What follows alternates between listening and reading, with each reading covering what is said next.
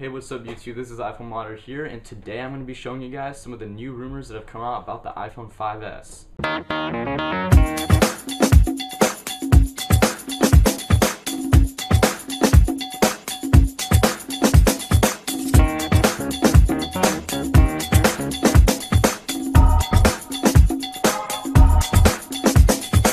I know it's only been like 2 or 3 months since the iPhone 5 came out, but of course, you know, the rumor mill is always churning, so there's got to be a new rumor about the next iPhone. So what we've got here is a picture of the purported iPhone 5S. It's kind of just like the back panel, so basically the main key differences are highlighted in the picture, which is going to be somewhere over here.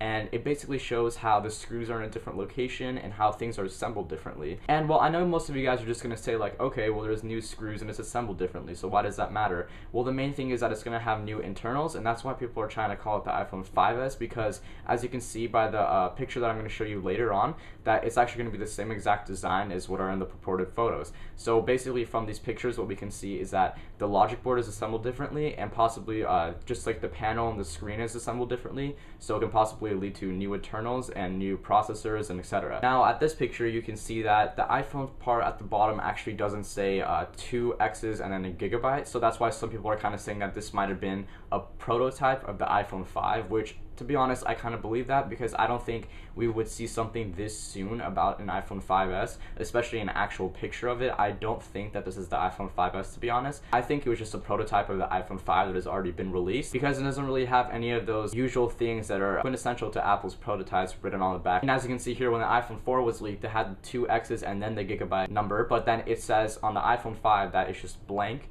So that usually means that it's a prototype of a product that's going to be released or has already been started into production. So that's why many people are saying that this is most likely a prototype of the iPhone 5 that has already been released. So overall, yes, I do think this is a prototype of what we have already seen. So there's no reason to get your hopes up. I think in my opinion this is just all the media outlets trying to get some traction.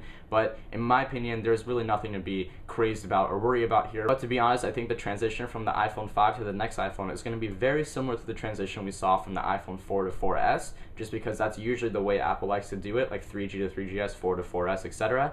And it's very unfortunate because I'm going to be getting the next iPhone and I want to see something reinvented, something new. But I'm not trying to get my hopes up, because I know it's probably just going to be the same design, maybe a few tweaks here and there, and probably just upgraded specs just to keep up with the Android and Windows Phone marketplace. Alright guys, that's all for this video today. Please give it a thumbs up if you liked it, and subscribe if you already haven't. And also please let me know what you guys are looking forward to in the comments below, and what you think is not going to be there and what you think is going to be there. And ultimately, have a nice day.